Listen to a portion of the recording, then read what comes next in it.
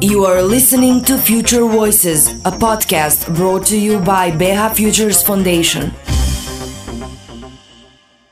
Our next guest is Katarina Urosevic. Absolutely incredible career. I'm going to try and provide a short summary of what she's been up to and, of course, what she's achieved in a relatively short time in her career. So she's a graduate from the Mathematics High School in Serbia. As many of you know, it's one of the most prolific schools producing some of the greatest mathematicians, physicists, and engineers that the world has seen. And of course, that led her on to Princeton University, one of the most prestigious academic institutions in the world, where she graduated with a Bachelor of Arts majoring in physics. That's a unique combination. We'll find out more about that later on. But of course, what's most unique and interesting about Katarina is that she came back to Serbia to do some pretty incredible things, and she's worked in innovation throughout her career. She's managed a lot of different projects. She's worked as a project manager at the Innovation Fund in Serbia. She was the scientific coordinator at a project implementation, research and development. She was a policy analyst in Paris for a while. She worked at the World Bank, science innovation consultant for 4.5 years. And finally, she landed in a role which we believe is probably one of the most important ones, because she's helping lead the next unicorn in the region. And she's the Chief of Staff and the Director of Corporate Communications at HTEC Group. Katarina, welcome to Futures Voices. Thank you, Eddie. Well, I have to say, I've read online so many things about you, but one thing that stood out is a lifelong devotee to research innovation. Katarina has spent the better part of her professional work designing and implementing strategies and policy instruments that would enable companies like HTEC to grow. So I'm very interested to know, what is HTEC all about? Well, good morning, Eddie. Thank you for this introduction. First of all, sounds a lot more impressive when you say it. But also thank you for the opportunity to talk to you today, and for the question about HTEC. So to answer your question, first of all, HTEC Group is one of the fastest growing technology companies in Southeast Europe. I think what's super exciting for our listeners today is to know that HTEC started as a startup here in Belgrade in Serbia, in one of the incubators that was created at the technical faculties of the University of Belgrade. And so the founders, who are both university graduates here from Serbia, started the small company, which has now 10 years later grown to be really a global technology powerhouse with over 1,000 employees, and with its clear mark on both the European and the US market when it comes to delivering top-notch engineering services to some of the leading companies in the world.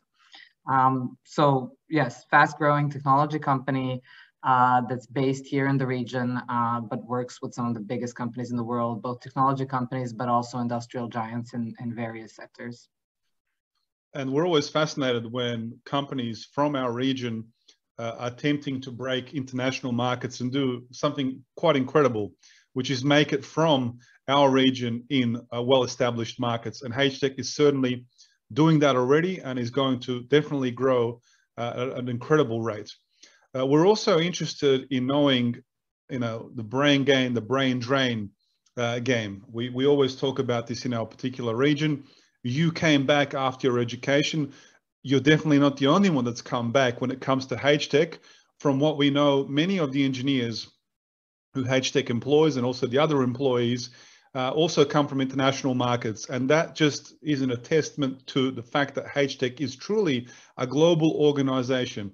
But can you tell us a little bit about this whole brain gain approach that HTEC has taken in terms of acquiring the best talent in the region, but also looking beyond the region for the recruitment of talent? I think,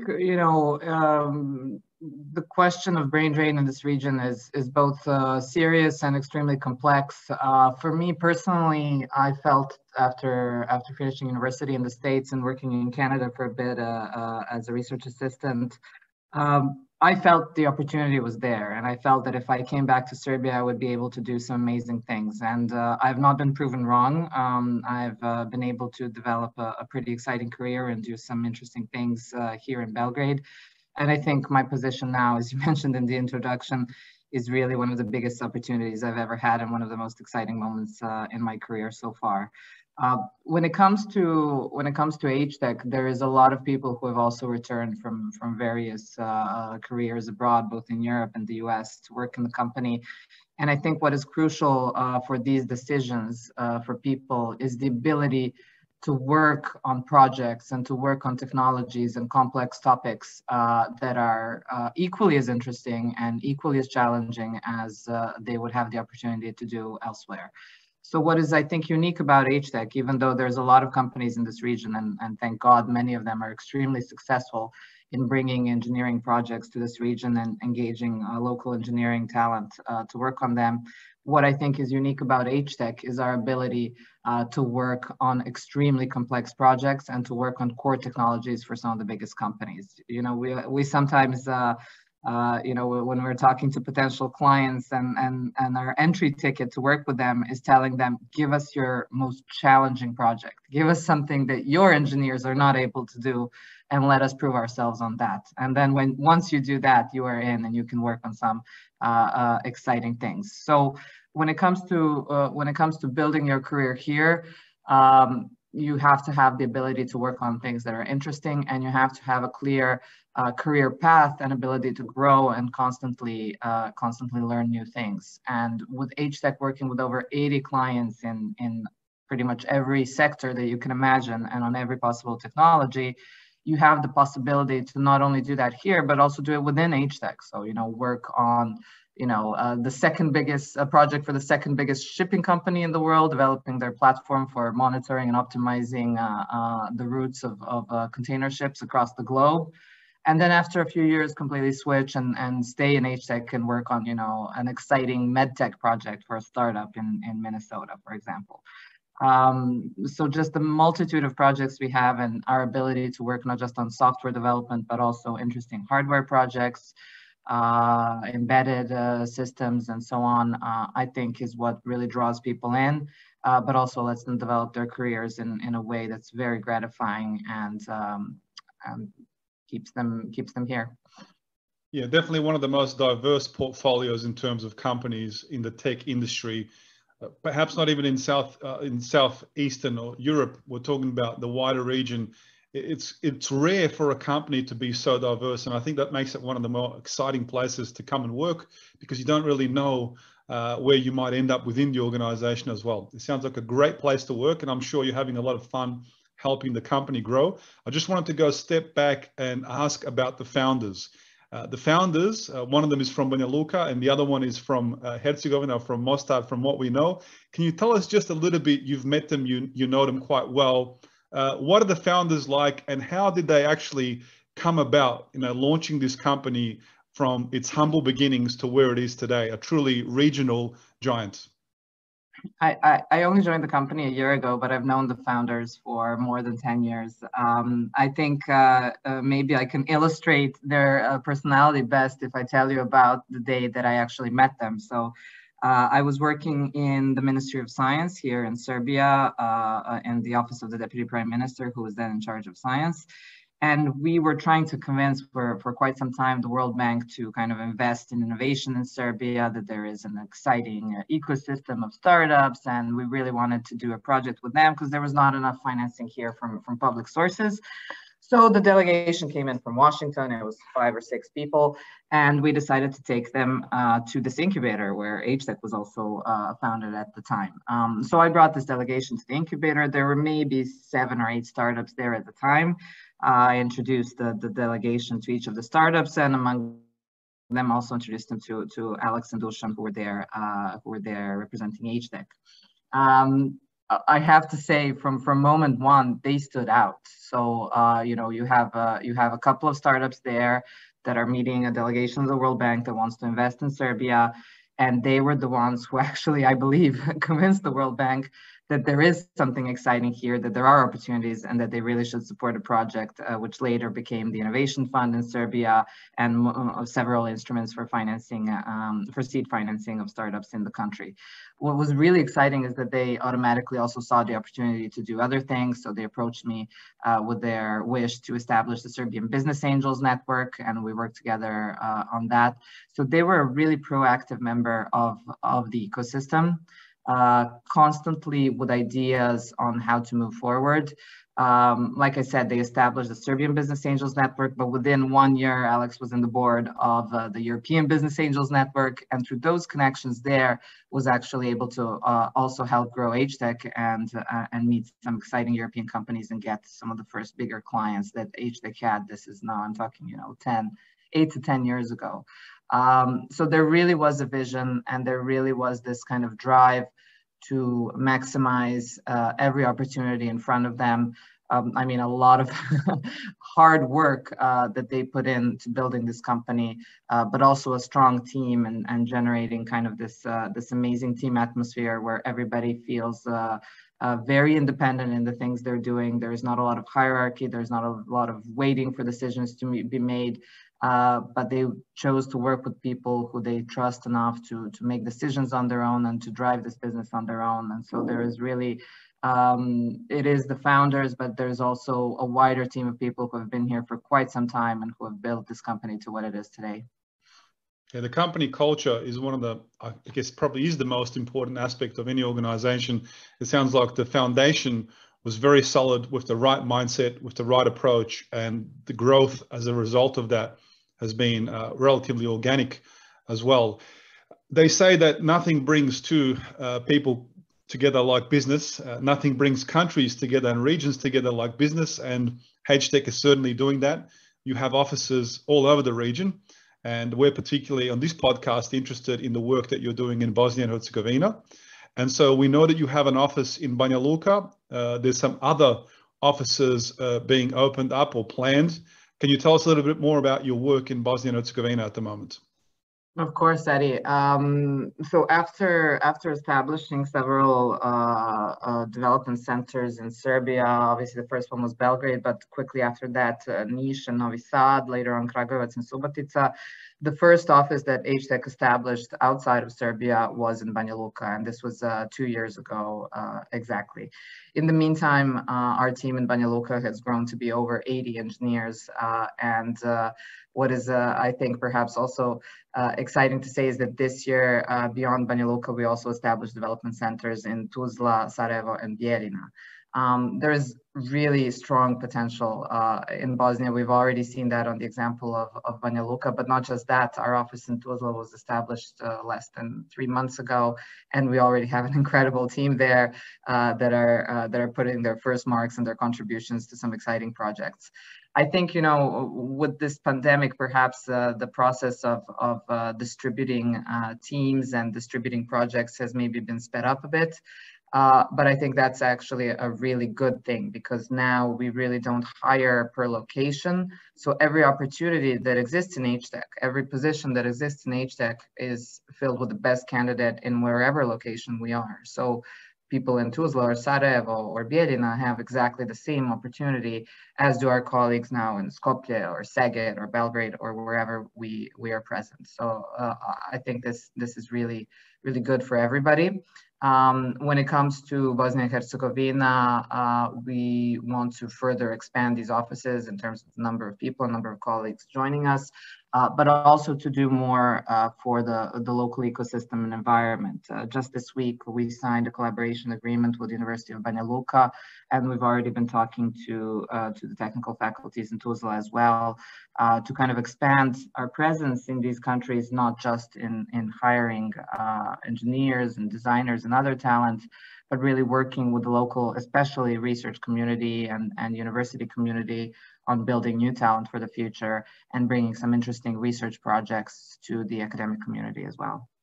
I'm so excited to hear that you are much more deeply involved than one would anticipate a company to be involved in. You're doing what's good for the company, but most importantly, you're also doing what's good for the community and the country and the economic ecosystem as well, which leads us to the next point, Tuzla. Futures Leaders Summit. As you know, it's an event that we've been organizing since 2016. We've had some disturbances as a result of COVID, but nothing that's going to stop us in the meantime. We want to thank HTEC for becoming a platinum partner of this year's Congress, which will be held in Tuzla.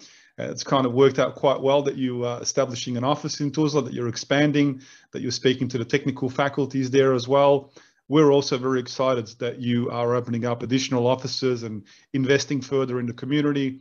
What we want to know a little bit from you is what can we expect from HTEC at Futures Leaders Summit? Because as a platinum partner and also as a result of your initiative, you're involved in every aspect of the Congress. But tell us a little bit about what you've got planned and what you're going to deliver for the students that will be there. Yeah, thank you for this question, Eddie. First of all, we've been following the foundation and your activities for quite some time. So actually, we're grateful for the opportunity to sponsor and support this event and be part of also planning it and seeing what kind of value we can bring to the students and everybody who will be attending. We've discussed with you and the other organizers as well, and I think we're bringing really our A team to support the event, but also to share some experiences and knowledge with everybody who will be present. So our VP of Engineering and Delivery, Darko Todorovic, will be giving a keynote speech and kind of highlighting some of the trends when it comes to technology development and engineering services that we've seen over the past years. I think this will be quite an exciting lecture for everybody to understand not just what HTEC is doing, but also where the opportunity lies globally.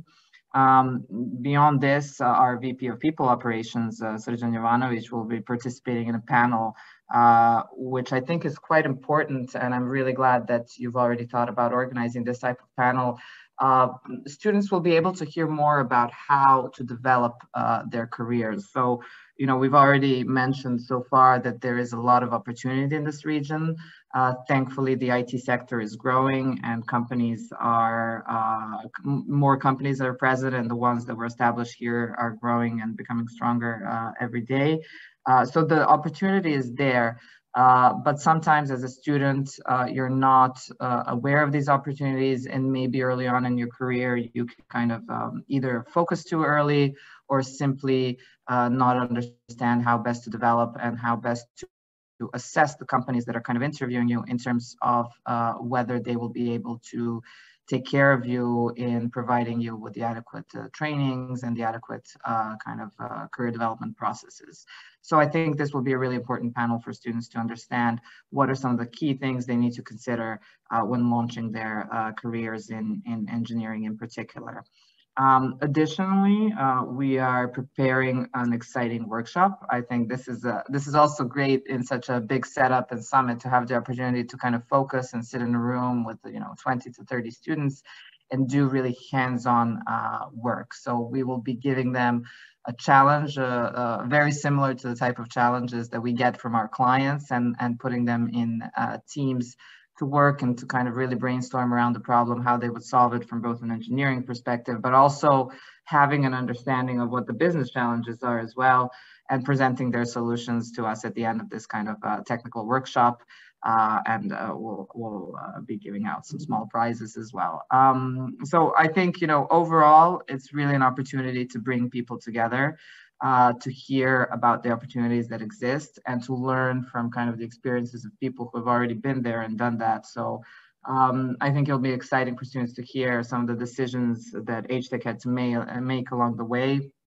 One of the interesting ones is, being a product company versus a services company, kind of how that decision took place. And there's always this kind of desire to develop your own products, and what are the pros and cons of that. And if you want to go into developing kind of a product business, what you have to consider, and what you have to consider if you're developing an engineering services business as well. So I think a lot of interesting topics ahead of us, but really grateful to you for being able to bring this kind of exciting group of people together. Also challenging to bring them together in a physical space in these times. And it will be really nice to see everybody and be able to talk to students in person and share some experiences. I'm so super excited about the event. So much amazing stuff going on offer. I don't think there's a student out there that will listen to this and not be looking for any way to reach Tuzla to participate in these events. We hope some of the content we'll be able to make available online as well, post-event. So those that couldn't attend for restrictions as a result of COVID, they'll be able to still get some form of interaction. But it sounds like, as you said, you're bringing the A team for the A game. And I think that means a lot for everyone that's listening to this. Katarina, as last little bit of information that we want from you as a sort of final remark, a sort of key message that you want to send to young people, not only in Bosnia and Herzegovina, but the whole Western Balkan region, let's say the place where we speak the same language but call it different things. Key message for all of them that are listening to this podcast regarding HTEC. I think perhaps the key message and maybe something I've learned over my 1 year in HTEC now is this thing I mentioned that really stood out about our founders when I met them, and that is maximize every opportunity. So really, don't be scared to put yourself out there, to try things that are, challenging, that you're not even sure that you're able to accomplish, but to really drive yourself early on in your career to expand your skills and to learn different things. I think this is a good message for young people. With HTEC growing and hiring over 60 new people each month, and will slowly be even increasing that number to hiring about 100 people each month, there really is an opportunity. But when choosing your first jobs and when you're developing your careers, you have to really assess the companies that you want to work with. You have to look whether there is a career path, whether the company is investing in career development, and whether there is growth, because without growth, a career path is only a piece of paper. With growth, there is the possibility to grow your career as well within the company and to be part of a team that is doing something big together. What really makes it exciting for me is that we are literally a team of 1,000 people working together and driving together towards a bigger goal. And that's an exciting feeling. Well, there you have everyone. Katarina Urosevic from HTEC. You've heard what they're bringing to Tuzla. You definitely want to be at Futures Leaders Summit from the 15th to the 17th of December at the Bosnian Cultural Center in Tuzla. Katarina, thank you so much for this time and this podcast. Unfortunately, we have to cut things short. Would have loved to talk to you more about what you're up to, but I guess that gives us more reasons to have another podcast in more detail and discuss some of the exciting projects that you guys are involved in. Exactly. Thank you, Eddie, so much, and see you in Tuzla very soon.